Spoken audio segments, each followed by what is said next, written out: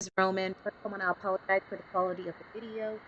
My phone died, and I just felt like I really needed this done. I'm recording on my laptop webcam. So, again, my apologies. Anyway, I was doing my nighttime scroll with my social media, and I noticed that someone in my network was really upset that the government is trying to stop money service businesses from offering the short-term payday advance loan services. The rant went on to basically say that a lot of people rely on these loans to make ends meet, especially during a time of need. And I couldn't agree more. I totally get it. Trust me, when I was on hard times, I've definitely had to take advantage of this service a few times myself. But that is the key. This is supposed to be a short term loan that you do once in a while. The problem is that a lot of people are stuck in a loophole where they're taking this loan out every 2 weeks. And that's where the problem in lies.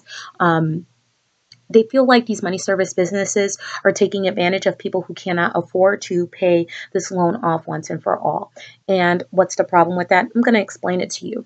When you're presented with your contract every time you take out this short term loan, you will notice that the APR is well over 100%. In most cases, the APR is over 200%.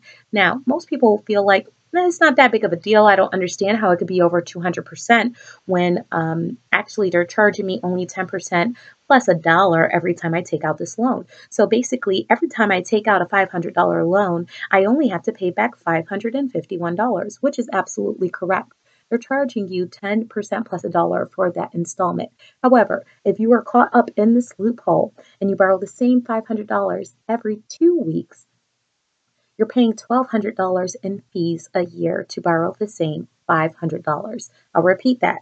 You are paying $1,200 a year to borrow the same $500. And that's where the government feels like these money service businesses are preying on those who cannot afford to pay off this loan once and for all. The interest rate is unethical. So that's where this is coming from. I'm not coming from a place of know-how. I've actually, like, if I didn't mention it already, I've worked for the largest money service business in the state of Florida. I know this to be factual.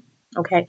Um, Another thing that I wanted to mention for those of you who are not familiar with the service, they do make you wait a 24-hour period before you could take the loan out again. So they try to put those buffers in place to try to make it seem more ethical. Also, there's a system in place in the state of Florida that basically restricts people from having more than one payday advance loan out.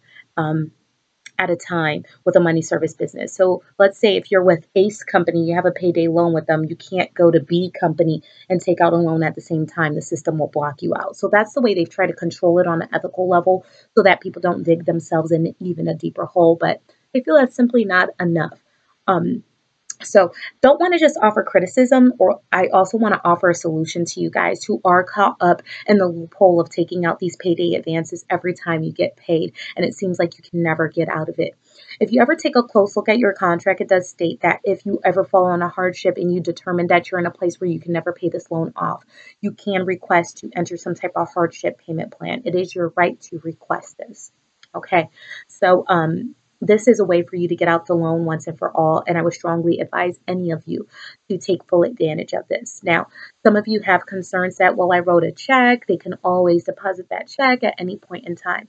Please know that anytime you are able to make a partial payment towards your payday advance loan, they can no longer deposit the check. Not based on the agreement, not based on a moral or ethical perspective, but let's say, for example, you wrote the check for $551.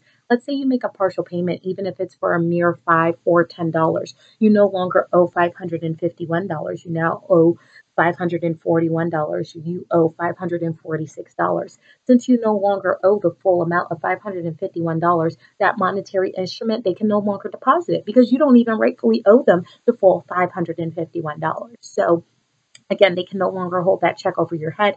You can enter a fair arrangement with them to get this paid off once and for all, and you can stop paying that $1,200 a year you've been paying to borrow the same $500.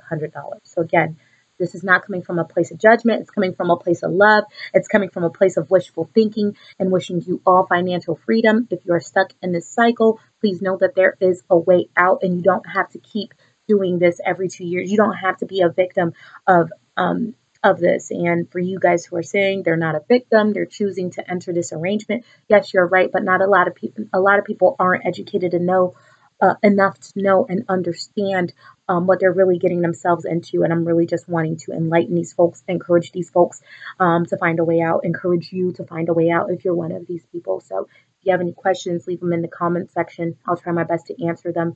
Again, just wanted to take an opportunity to educate you guys and give you a higher level of understanding with this. Thank you for watching and enjoy the rest of your night or day wherever you are. See ya.